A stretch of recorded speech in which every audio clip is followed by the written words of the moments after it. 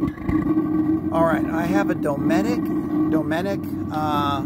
water heater, although this could apply to almost any water heater, and it's got a sputtering flame. I've cleaned out the whole assembly here like they suggest on YouTube.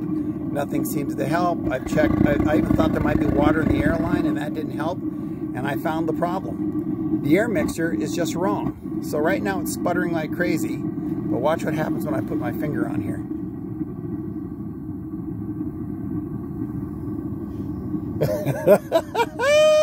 Totally goes away. So clearly this right here is not adjusted correctly. I simply have to loosen that screw and slide this thing back and forth until I get the right mixture. So let's do that.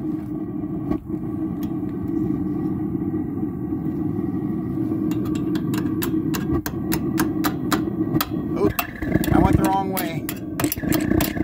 I want to go less air, not more air. Here, point the camera at it. Oh, too much. Got a yellow flame.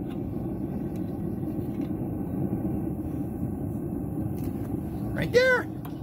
That's all it takes. So you'll notice if you adjust it incorrectly, you want a blue flame. You don't want a yellow flame like that. Can you see the yellow flame? Yeah? Yes. Let's see. Yellow flame, don't want that. We want a blue flame, like that. So you simply slide this back and forth until you get the right color flame. If you go too far, it sputters and shorts out.